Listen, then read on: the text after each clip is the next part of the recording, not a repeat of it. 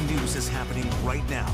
A shocking announcement from the state capitol. Yeah, today Governor Ivey issued a release and says that she's coming to Birmingham to get cancer treatment.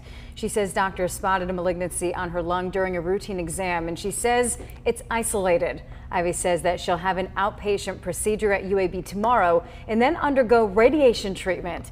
In the statement, she says she feels lucky to catch the cancer early and says she welcomes everyone's prayers and support. A reaction to the announcement from Alabama lawmakers, Congressman Bradley Burns says Governor Ivey has always fought tenaciously for Alabama and knows that she'll fight this battle with the same indomitable spirit. Martha Roby also tweeted that she and her family would be praying for her and is thankful to call her a friend and she's grateful for her leadership.